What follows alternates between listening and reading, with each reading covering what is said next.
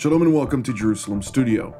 In the decades-old Israeli-Palestinian conflict, there are two dominant competing narratives. While Israel seeks to preserve its national security interests and settle some of the territories under its control, the Palestinians aspire to establish a state of their own and recall refugees and descendants thereof from the surrounding Arab countries with the aim of resettling them within Israel. In addition to the two dominant narratives, there is another more militant Palestinian narrative which denies Israel's right to exist.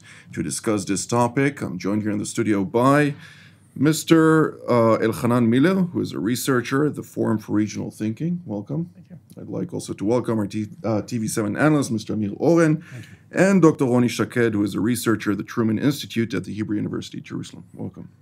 Mr. Oren, give us a broader explanation with regard to this topic. We set out to discuss the two competing narratives, but as you stated, we must delve on three rather than two, because there are two Palestinian entities right now, the Palestinian Authority in the West Bank, headed by Fatah, and Hamas, which rules Gaza. Hamas is the more militant organization with the more militant narrative.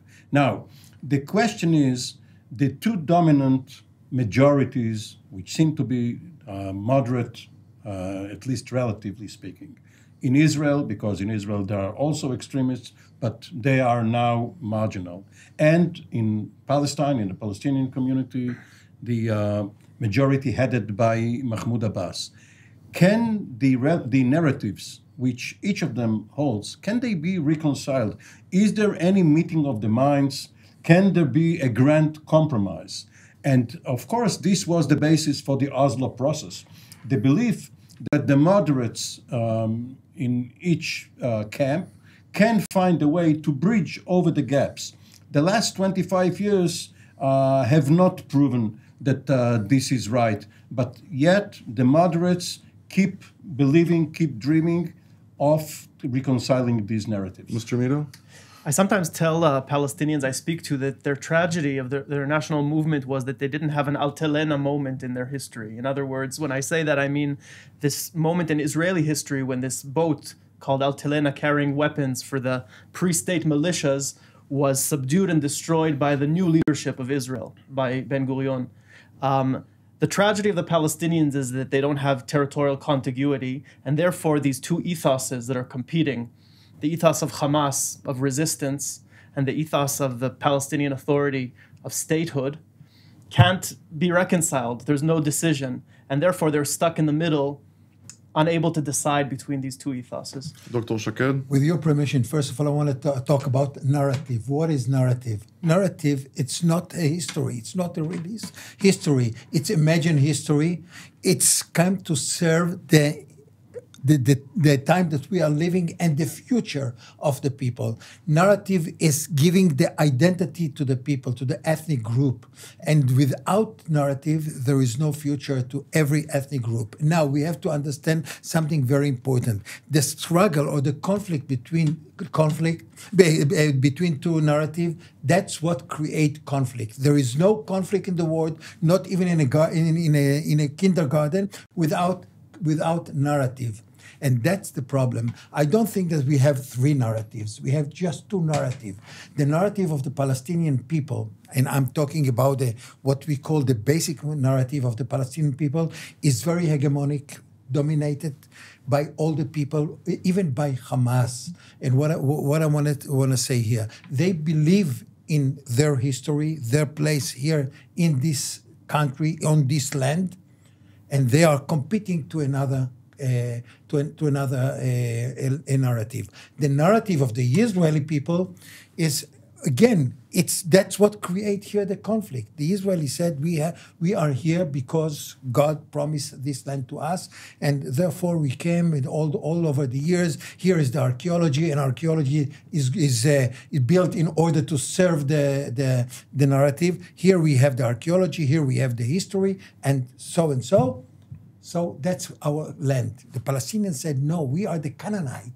We came here before you, the Israeli people, and then you came here. The Zionist movement is colonialist, imperialist, a group that came here to live on our land, and they just took the land from us, from our future. And that's what makes the conflict, and that's why we have a conflict. Now, to bridge the two conflicts, that's going to be peace. When it's going to be, I don't know, because I don't believe that there is a way when religious is playing a big part in this conflict, and I'm talking about the Jewish religious and also the Muslim Palestinian religious. And both of them are making all their efforts to strengthen their narrative. Nevertheless, when we're talking about narratives, it's not based on fiction per se. It's based on the foundation of reality and history, for that matter, that we are able to see two narratives colliding. And of course, it creates somewhat of a conflict. Sometimes, unfortunately, a conflict of war, and other times more diplomatic kind. In this situation now, we see more and more two narratives emerging, if you will, and going back to what you said about the Palestinian Authority dominating the Palestinian narrative. The fact of the matter is, 12 years ago, the Islamist Hamas organization was the one who won the election with the declaration that the resistance will be the forefront of their aspiration to realize the future of this ongoing battle between Israel and the Palestinians. So a couple of points here.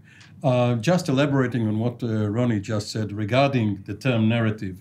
A narrative is a story one tells oneself. Of course, others too become the audience to this story. The Bible is a narrative. It is not intended to be factual. There have been, of course, many legends, many sagas, many tales, and of course, some of them have a historical foundation, but it doesn't have to be 100% accurate. So the story that the Israelis have been telling themselves and the story that the Palestinians have been telling themselves collide, because you can't have a justice for one side or 100% justice for one side and zero justice for the other.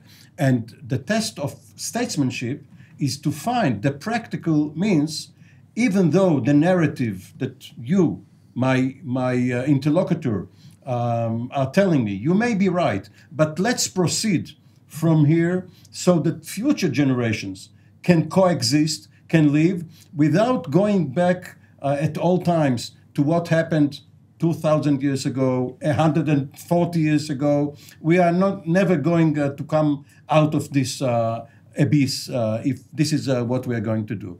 And at Oslo, 25 years ago, what Rabin and Arafat tried to do was try a gradual process in which the two sides will familiarize themselves not only with the narratives, but also with actual people, actual events, actual life on the ground. It failed in many respects, and this is not the time or place to elaborate, but it is not yet doomed.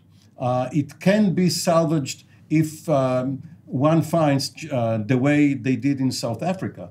If one finds the right way to get along and agree that, yes, there were injustices in the past, but now we must try to build a common future. Two comments on that. First of all, I see the Bible as factual 100%, so that's a different understanding. And it's, of course, a foundation of faith and belief with various archaeological findings to that. And justice, of course. The matter of justice is indeed a matter of perspective and needs to be handled as such. Mr. Miller, how do you perceive the ongoing situation of this conflicting narratives? Well, I think continuing from what Amir said, I think history has shown that leaders who are interested in stalling peace negotiations and reconciliation have tried more to stick to the narratives and not move away from them. In other words, recognizing that you're always in the narrative means that you can't really reconcile with the other side because the narratives collide. Now, it's one thing to familiarize yourself with the other's narrative and know it. It's another to agree with it. And I don't think Oslo tried to make the sides agree to each other's narrative. What today the leaders are doing is asking the other side to accept the narrative or the ethos of our side. And they're doing that with a very intentional purpose of blocking progress. Because when Netanyahu wants the Palestinians to recognize Israel as a Jewish state, that's something that for whatever reason, the Palestinians can't do. And when the Palestinians want the Israelis to recognize the injustices of 48 and accept the right of return in principle, that's also something that Israelis can't do. So being stuck in these foundational narratives is something that obstructs progress. It doesn't help progress move forward. Dr. Shaked, I'd like to ask you with regard to the Palestinian narrative per se. When we're talking about the Palestinian narrative, it's not a unified narrative at this moment, considering the fact that there is a very deep dispute between Hamas and the Fatah factions, and it's an ongoing dispute that doesn't show a lot of promise about resolving it in the near future. To what degree are they aligned on the position, or is it actually just a battle over control? First of all, as I said before, Hamas and also the PLO or the people in the United States, Palestinians in the United States, in Egypt, in Damascus, or in the West Bank are believe in the same narrative.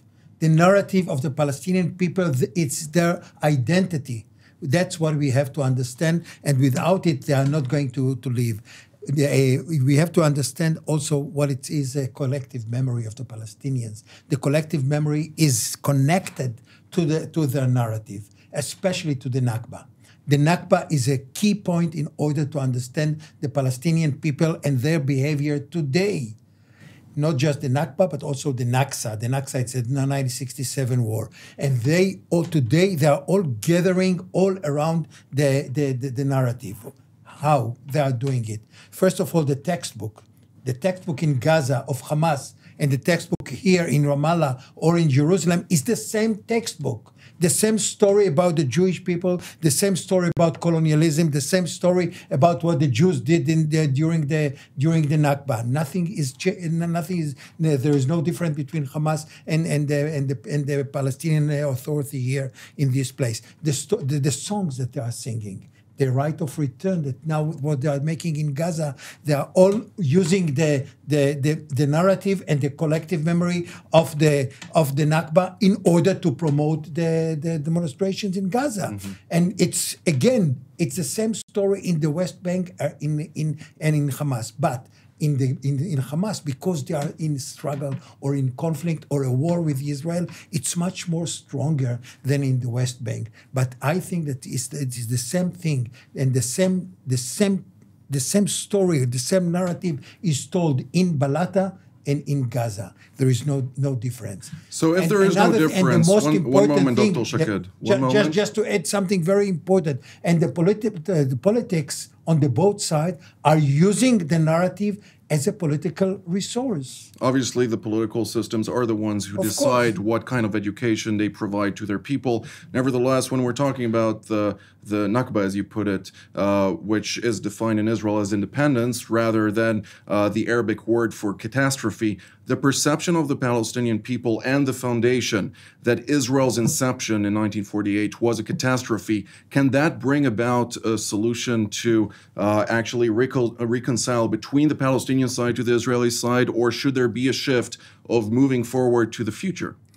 The minute that we have so many refugees, the minute that we have here UNRWA, United Nations Relief and Work Agency, that they are using the narrative of the Palestinian in order to exist, the minute that all the people really believe that they have the right to go back to their homeland, even with the political solution of a two-state solution, they said, okay, let's make political solution, but we have the right to go back to our land. The minute that we have it, and it's so strong, we can't understand it. I think that we know details, but we don't understand the details. We don't understand the way that they are singing in the kindergarten, the way that they are teaching in the boys and girls in high school. The songs, for example, Muhammad Asaf, the Arab idol, I don't know if you know, I'm sure that you heard his songs. What he's talking about the kofia. He's talking about the bridge of going back to the right of return. He's talking about going back to our land to build whole Palestine. That is the song, and the songs and kindergarten and textbook is much more stronger than Bibi Netanyahu or Abu Mazen. Mr. Oren, and also the key to the old house. The key to the old house that they are holding till today. if we're hearing time and again that the ongoing aspirations of the Palestinian people are, on the one hand, declared to be establishing a state on the 1967 borders, but this seems to be more and more a minority opinion, with more and more people actually declaring, including the son of Palestinian Authority Chairman Mahmoud Abbas, declaring that, no, we don't want a two-state solution. We want a one state for two peoples. We want to be part of, whether it's Israel or, in the future, a Palestinian state. We see also more and more the narrative in the ground, in the textbooks and so on, calling and still aspiring to have one Palestinian state, not living side by side with Israel. These may be expressions of despair, but there is a difference between purity and politics. Take two political leaders. Menachem Begin, when he was the leader of a small party, Herut, had as his emblem, as his symbol, both sides of the Jordan River. His narrative aspired to Israeli control over the Hashemite kingdom of Jordan. In order to get to power, he had to compromise and give up this dream, which wasn't practical, so he merged with another party, the Liberal Party, and eventually, after 30 years in opposition, he reached power. And then he compromised with Egypt, even though earlier his narrative included the control of the Sinai Desert too. Now take Yasser Arafat. He started out with a maximalist narrative. And then, because of the realities of world politics, because he knew that he had to get some American support, some United Nations support, he came up with a new theory of the stages doctrine. Let's compromise with Israel, but you, my people, I'm telling you, it is only the first stage. But eventually, he came around to what you mentioned, recognizing Israel within the 1967 borders. From a political point of view, not from the narrative point of view. Yes, but the problem is the narratives and the politics are not synchronized. When the Palestinians belatedly, they should have done it in 1947, they didn't, but belatedly, and not even in 1967, but when in 1987 or 88 or 89, doesn't really matter, when they finally recognized Israel in the 1949 to 67 borders, Israel had another vision already with control and settlement in the territories which it acquired in the 1967 war. So there's never a right time when both leaders of Israel and Palestine meet, like Begin and Sadat did, and sign a compromise which brings them to final peace. And this is actually very interesting. Mr. Miller, as somebody who is also now on his journey to become a rabbi among Jews, to what degree does the foundation of the State of Israel, which is founded also in biblical aspects, and that is the core principle for this establishment of the Jewish state, how can Israel relinquish the Judea and Samaria? Of course, we call it the West Bank also because the Jordan Valley also constitutes part of this, which is not part of Judea nor Samaria. How can it relinquish control over those two territories, considering the fact that that is the same foundation that brought about the establishment of the State of Israel to start with? Well, I think the simple answer is that most Israeli Jews don't really believe that their claim to the land is based in the Bible as it literally would be understood in that way. I think from the early times of Zionism, it saw it more as a historic fact that Jews lived in this land and wanted to come back rather than the God-given promise for the entire land. If most Jews believed in that interpretation, then it would be very, very hard to relinquish it. I think today the argumentation that the Prime Minister of Israel is making is more a security argument rather than a religious security, rather than a biblical religious argument. I think, and that's the one that convinces most Israelis today, is the security risks. But I want to continue from what Amir said. The same pragmatism that Amir diagnosed with the PLO is, I think, now beginning to happen with Hamas, again, belatedly. I recently interviewed a Hamas leader, a very senior leader named Hussam Badran, and he told me, when I asked him about the ideology, he said, we're not so different from the Israeli right. In other words, there's the utopia, there's the ideal of the entire land, and we're the same way.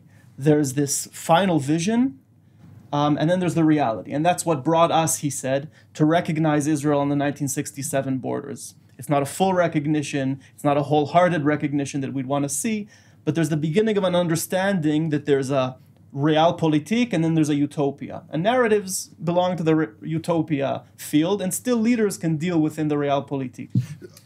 Dr. Shaked, do you believe that the two narratives will continue to collide with one another, or is there a way out of this whole situation?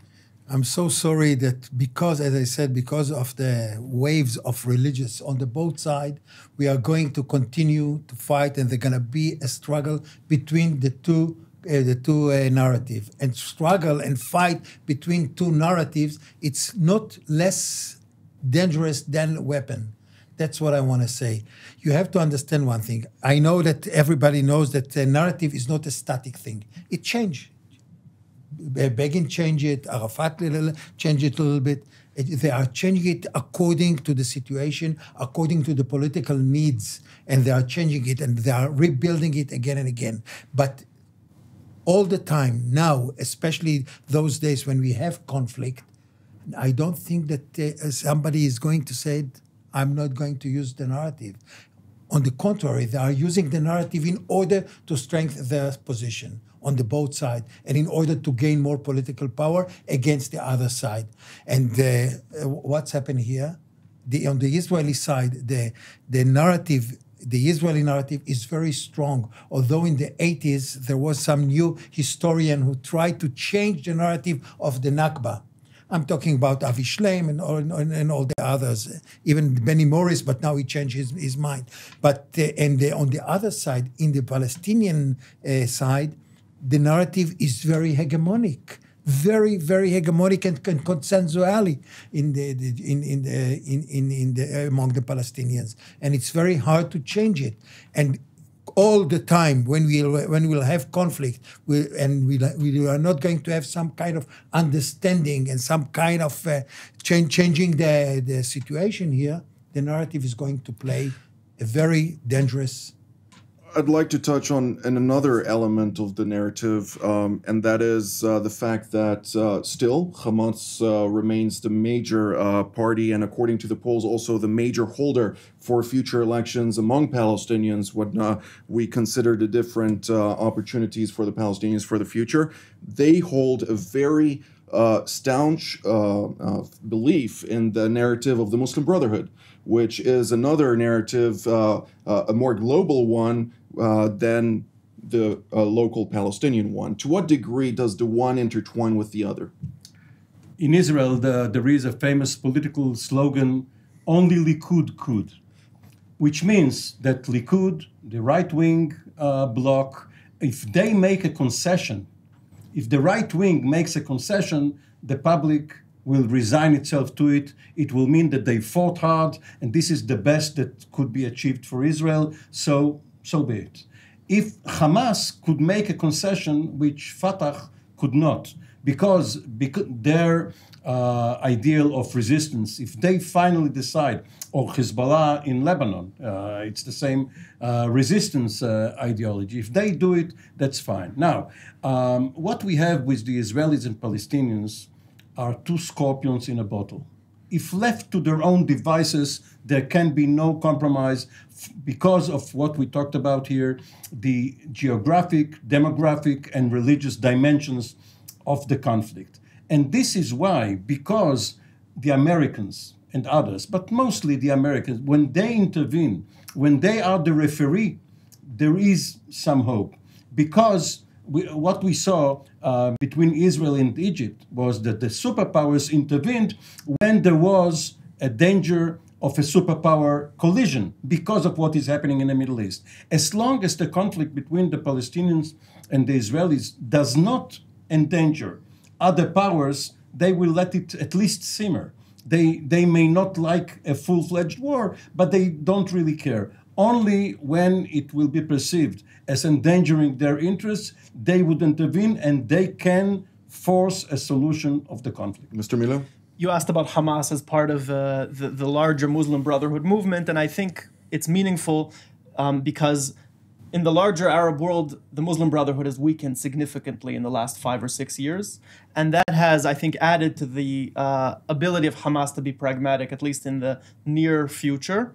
But Hamas has also shown its ability to act independently as a national player, not just bound by regional alliances. Yes, influenced by Islamic ideology, by the ideology that Islam should govern politics. But that doesn't mean that it's bound by the prisoning of, let's say, President Morsi in Egypt. Hamas will lower its head for the time being, and it will adapt.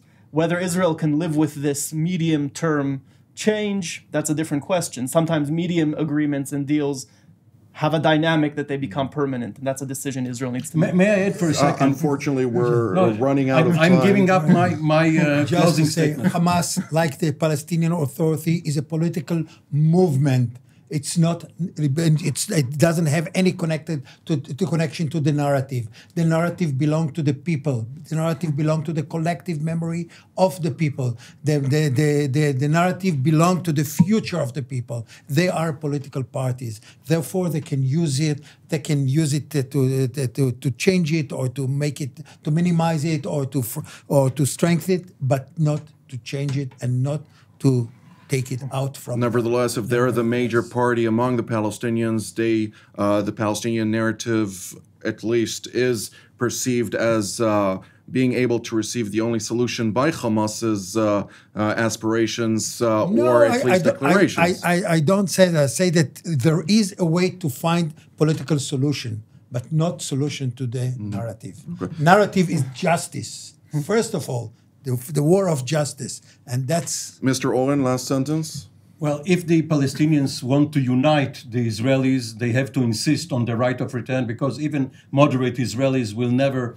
agree to it. But we have been talking about the main body of the text of the narrative. There are also footnotes. For instance, we always get our people back. They want their prisoners. We want the remains of our soldiers and our prisoners. This is something that, of course, will be perpetuated for a longer period of time. But this is all the time that we have for today. So I'd like to thank Mr. Elhanan Miller, Mr. Amir Oren, and Dr. Roni Shaked for coming today. And I'd like to thank our viewers as well, and we will see you next time.